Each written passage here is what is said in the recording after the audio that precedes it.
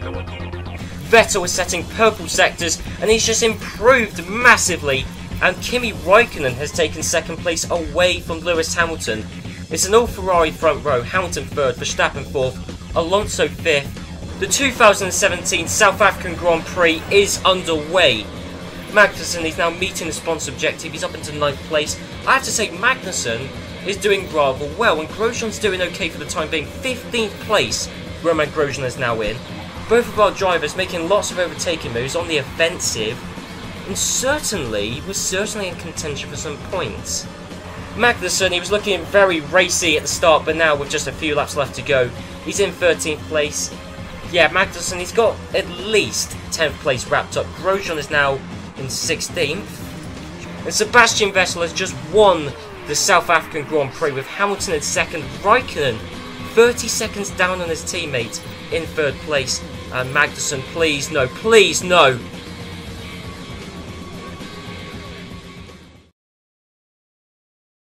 Right then guys, it's PSL here, and I'm here for part 7 in my Equal Cars Formula 1 Championship here on Motorsport Manager.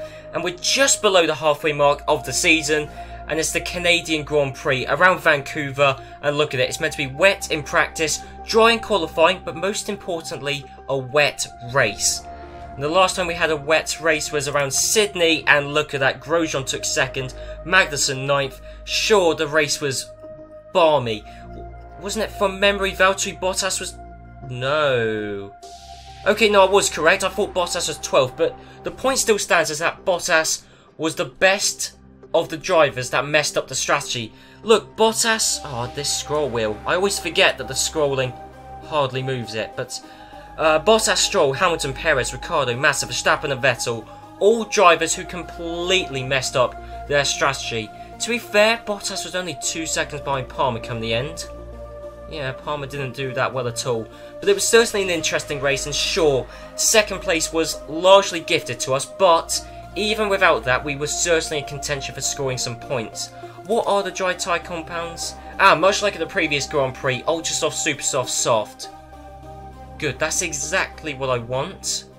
Yeah, that's pretty much exactly what I want, because I quite liked those tyre compounds for the South African Grand Prix, because it meant we didn't have to worry as much about tyre heating. It was less of an issue, to be honest, but I think that is everything. I'll check some emails, but I doubt anything interesting will pop up. Well, this is very strange actually, because I'm looking at the scouting screen, and well, I was upgrading this scouting facility, which has happened, and it said that it... Well, I know what the scouting facility does, but somehow, I don't know whether this happened because we upgraded our scouting facility, or just because, or maybe this is just something our scout was doing in his own time. I don't know, but either way, suddenly we now know the ratings of quite a few IndyCar drivers and a few WEC drivers. Look, because I saw, where is he? Robert Kubica, there you go. A man who everybody's been talking about recently. He is a 3.5-star driver. That's one of the things I did want to find out, but I don't need to scout him anymore because the game's just straight up told me what his rating is. So... well, we've already got a lot of IndyCar drivers scouted, and I don't really know... I will scout those two, Ryan Hunter-Reay and Takuma Sato. But I think I might just scout a load of Formula E drivers after this, because... well, firstly, because I know them better, and secondly, we don't know... now, again, we just know the Grassi's and Apps rating, which is weird, because I haven't scouted them. So, again, I don't know whether that's because we did upgrade the scouting facility, or whether our chief scout has just done this, but... we know the ability of pretty much every F1 driver, every race F1 driver, apart from Kvyat, and look at it. Hamilton, Vettel, Alonso are the top 3 drivers from Bottas. That's a... I don't know what the term is. That's got to be like a regen, surely. Like a... sort of like a FIFA career mode regen, because... yeah, it must be. But there's no way that she's the 4th best driver on the planet, and I've never heard of her. Yeah, and isn't even signed with a team. Yeah, it must be, because I think when you upgrade the scouting facility, I think it brings in a whole new load of hidden drivers, which I think is what's happened there. And they've been instant, and she's been instantly scouted, which is what I don't get. But anyway, there's Bottas, Raikkonen, and Ricciardo. Andre Lotterer, though, is the highest rated real driver that isn't in Formula 1. Right, hang on, that's weird. No, that's really weird. I'm sorry, Manisha, but you've tipped it over the edge. High merit payments. That's been rejected, but I'm pretty certain one of the rules I changed it's inconsequential for a one-season series. I'm pretty certain the current rule is it's equality-focused merit payments. Yes, it's equality-focused merit payments, yet, despite that,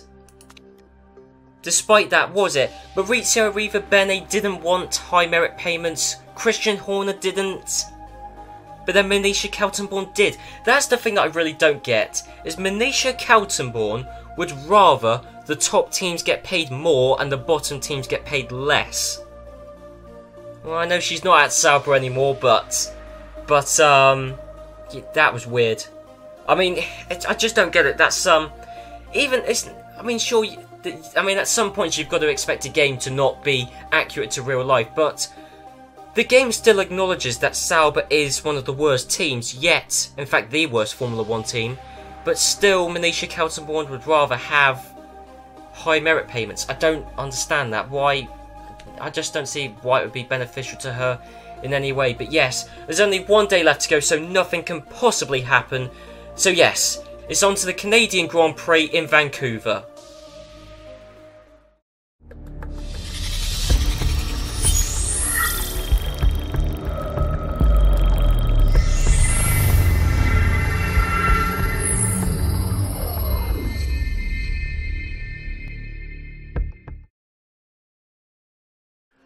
So here we are now with the practice session around Canada coming to an end now.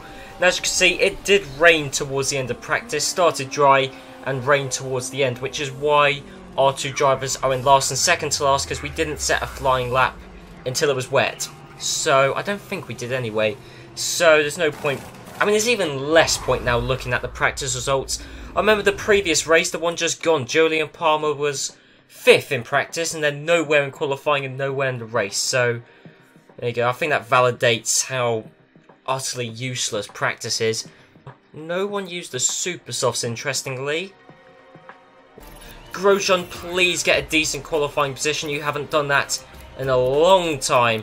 And no, Grosjean, once again, that's another race now where Grosjean has qualified right towards the back. And when I say right towards the back, I mean second to last. I mean, Grosjean, that's pretty much his qualifying position now, is 19th, 20th. To be fair, he's just moved up to 18th, but Magnussen, once again, putting his teammate to shame in qualifying, because Magnussen, he didn't do brilliantly, but he still beat Grosjean by over a tenth of a second, 2/10 of a second pretty much, to make it through into Q2 when Grosjean's out, along with the usual Sainz, Verline, Kvyat, Palmer, the people who normally get eliminated in Q1. Well, Julian Palmer normally doesn't. Normally Palmer is relatively good in qualifying. In fact, look at the tyres that Palmer was running with towards the end. They were gone. So we still got both Williams. Ericsson is still in it, so we still got some people who normally get eliminated, but usually Williams don't make it through into Q3, although the one time they did, they took 1st and 3rd. Well, I say the one time they did, but the one notable time they did. Lance Stroll, though, is out on the super soft tyres, and I think even despite that, Kevin Magnussen is not going to beat Lance Stroll. No, Magnussen, he is not improving on his time. Improved in the final sector, but that's about it. So Magnussen, he's been eliminated in 12th place. To be honest, though, I'll take that. Oh, no. I would take that if it was a dry race, because we'd have a free choice of tyre compound and have a decent starting position. It's one of those things people have said in F1 for a long time, that starting in 11th is better than starting in 10th, 9th, 8th, because of the free tyre compound choice you get. But anyway, yes, 12th, that's okay, I suppose. But Massa, Hülkenberg, Ericsson and Stroll, it's just the same list of drivers that keep getting eliminated. And again, it's obviously not due to car performance, it's just purely down to driver skill. Stroll, Massa, Ericsson always get eliminated. Hülkenberg is a shock. Hülkenberg normally makes it through into Q3, but hasn't this time, and neither is his teammate, of course, because Palmer's already long gone. So here we go, the final 10 minutes of qualifying, and Sergio Perez is already on the back foot. He's got a one set of Ultra Softs. Ocon is going to be qualifying on the Super Softs. So both Force Indias, I imagine, will be starting on the 5th row of the grid. No. I wondered why Alonso was 12 seconds off the pace, but it's because there was a bit of rain in the middle of qualifying there. Alonso is going to have another lap now, and it will be dry, so Alonso is going to be able to set a representative time, I would imagine. And Fernando Alonso has taken pole position. There you go, seemingly he's the only person who's able to set a lap when the track was entirely dry. Yeah, I think Vettel, Hamilton, they all... Yeah, I think their laps must have coincided with when the rain started. Wow, that's amazing. Fernando Alonso, due to the changeable conditions, but whatever. Fernando Alonso, he's taken pole position by 3.3 seconds ahead of Sebastian Vettel. This is one of the drawbacks of not having a fully maxed out forecast centre is right here, we don't have a fully maxed out forecast centre. So we can't see the entire weather forecast. It certainly is raining from the start, or pretty much from the start. We still kind of have to start on the Ultra Soft tyres, and we may as well, but I'm going to apply the intermediate tyres perk, because certainly for a large chunk of the race it's going to be wet. It certainly won't be dry tyre conditions, so we may as well fit the intermediate tyre perk. We're all going to have to start on Ultra Soft tyres. There's no way you start on anything harder. I think Alonso's allowed to start on a brand new set of tyres. Well, I mean, look, I'm looking at it and the padlock is open, which makes me think that due to the strange conditions in which Q3 happened, and Q2, yeah, I think due to that, I think everybody's allowed to choose which tyres they're starting on. But Alonso's starting on dries, and then most of the top half runners are starting on intermediates until you get to, what, Ericsson? No, until you get to Magnussen, but aside from ourselves. Then you've got Ericsson, Hulkenberg, they're all starting on softs, which is suicide. If you're going to start on dry tyres, you're going to start on Ultra Softs. But I think, who knows, this could be a race of two halves, or even just a race that could change completely after 2 laps once the intermediate tyres come in to effect. I really do not know what to expect at this point, but my money would be on Alonso because he's on the right tyres at the start, but honestly, I don't have a clue what's going to happen. Right then, so it's still dry for the time being as the 2017 Canadian Grand Prix is underway. Kevin Magnussen in 11th place already. He's already overtaken. Has he overtaken an intermediate tyre runner? Well, Massa on the Inters is pretty much in stone dead last already. And Alonso has been overtaken by Vettel. What an absolute disgrace for Fernando Alonso. I don't care if he's in a McLaren, it's the equal Formula 1 Cars Championship. He's been overtaken by Vettel. It's still dry. Yeah, it's still dry, and how is Vettel doing this? Just how on earth is he doing this? How are all the intermediate tyre runners doing this? I don't have a clue, but please, Magnussen, please just overtake some people. You're on the right tyres. I thought we'd be carving our way through the field. Hulkenberg has to be fair, because Hulkenberg is in 4th, Magnussen in 9th, 8th, 7th, but we've got to capitalise right now. This is the time, because in, what, a lap's time, 2 laps time, we're going to be on the intermediate tyres. Of course, we will have slightly fresher tyres with more grip, so we will have a slight pace advantage in that sense, and maybe having tyres which have a couple of laps less wear on them that could play to our hands in terms of strategy at some point. But Alonso's gone. Alonso is long gone. He's 5.9 seconds ahead of Sebastian Vettel.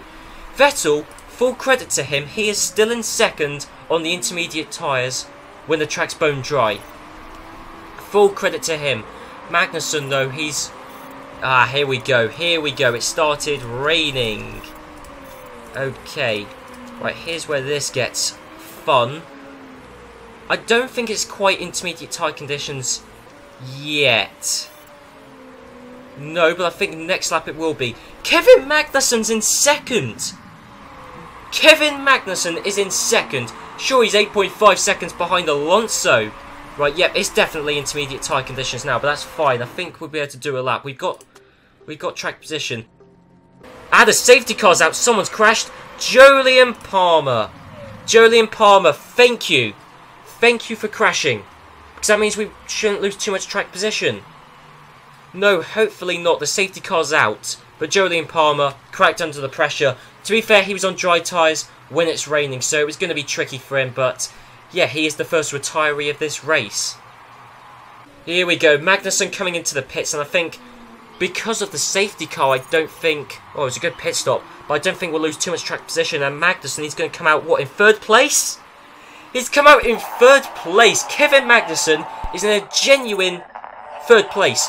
Why would you want to pit? You've literally just come out of the pits. And Grosjean has had a pit stop issue. Why do I bother with my pit crew? Oh no, here's where it's going to derail for Fernando Alonso and now also Nico Hülkenberg.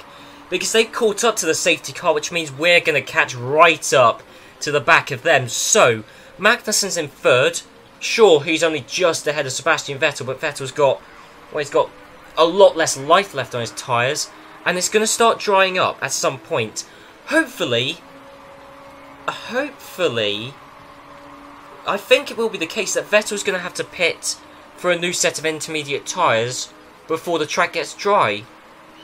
I think we will. I mean, Grosjean's really been screwed over by his pit crew because he's down in 18th. But Magnussen is the guy I'm resting all my hopes on because Alonso and Hülkenberg, the second the safety car gets out of the way, they're going to have no pace.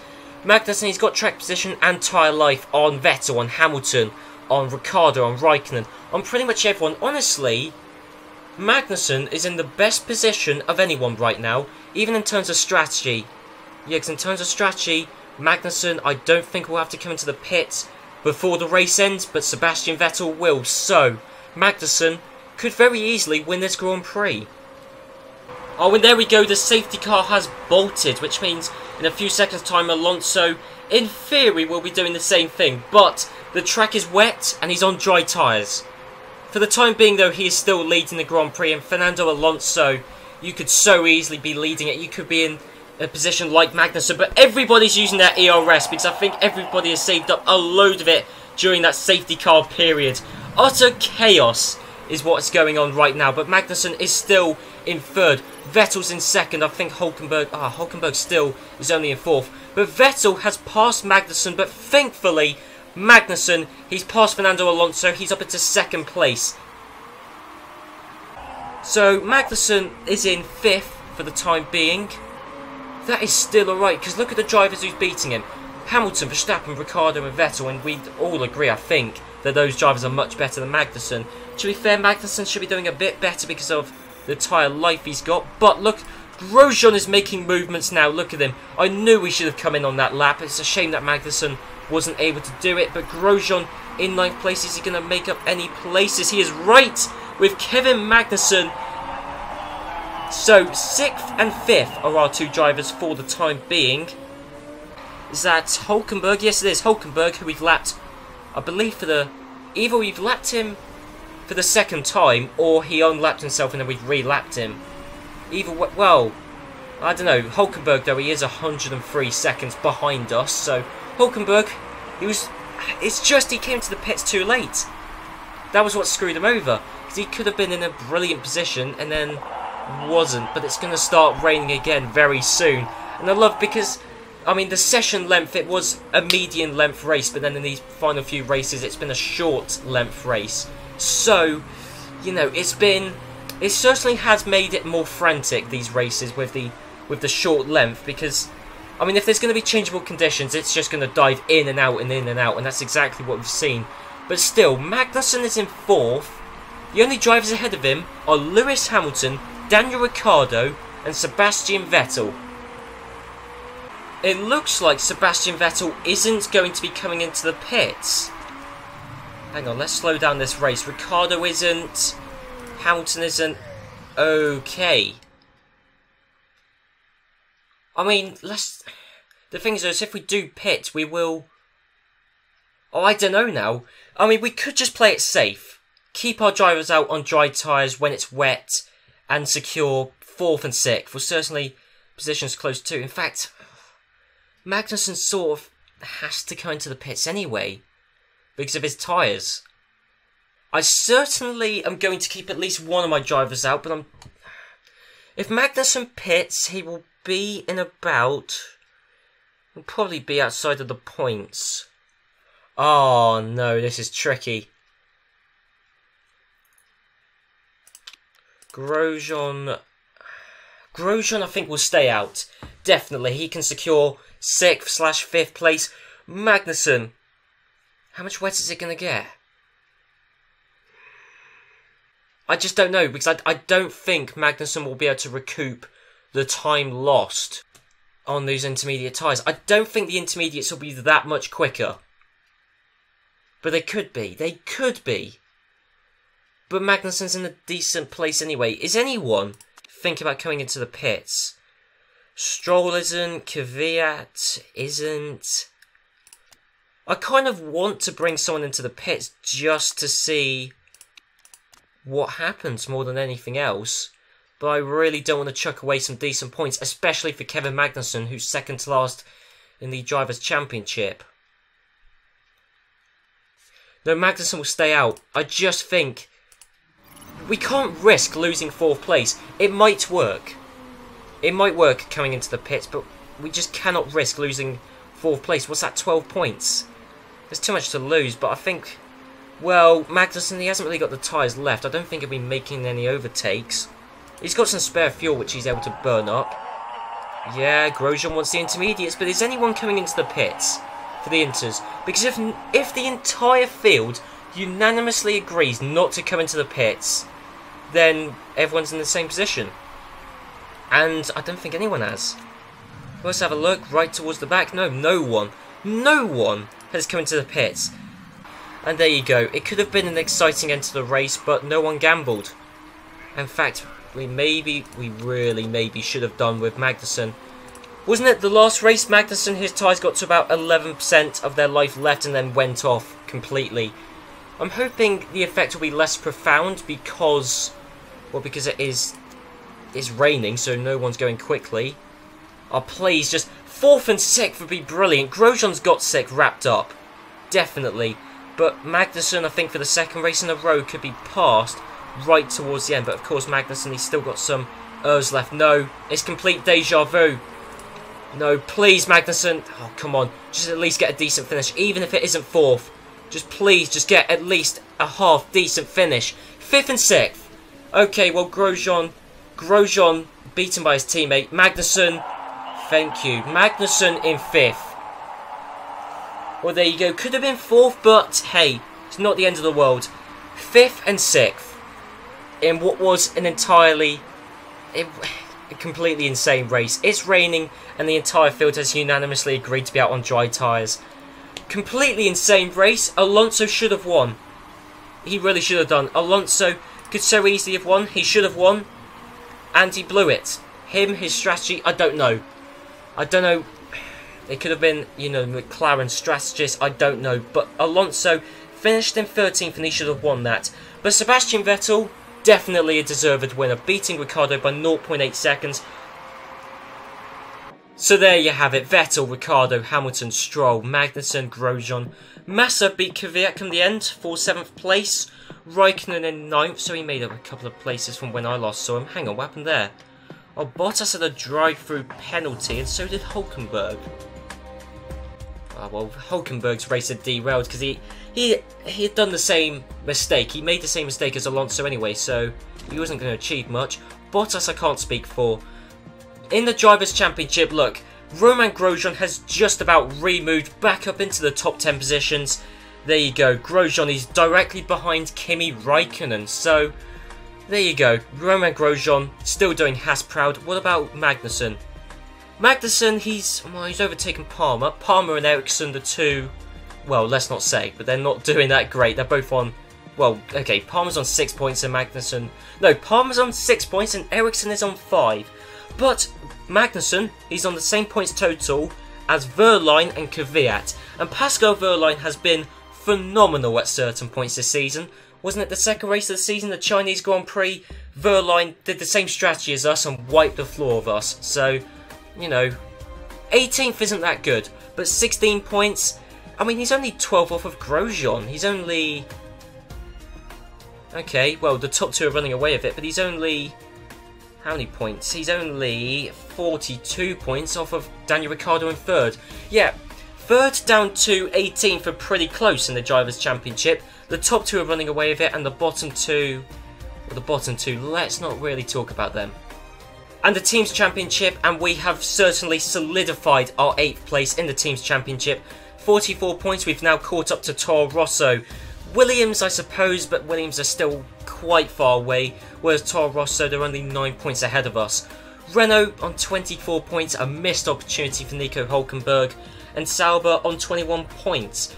Certainly though, the Teams Championship is a lot more open at the top end. Ferrari, they're 32 points ahead of Force India, but that's still relatively close. And Mercedes on too far behind. Red Bull are a little way off. But still, certainly a Teams Championship. There's certainly all to play for, whether it be in the battle for the lead, the battle for 4th, or even just the battle not to finish in last. Well anyway guys, I hope you enjoyed this episode. If you did, be sure to leave a like, comment down below, and next time it's the German Grand Prix in Munich.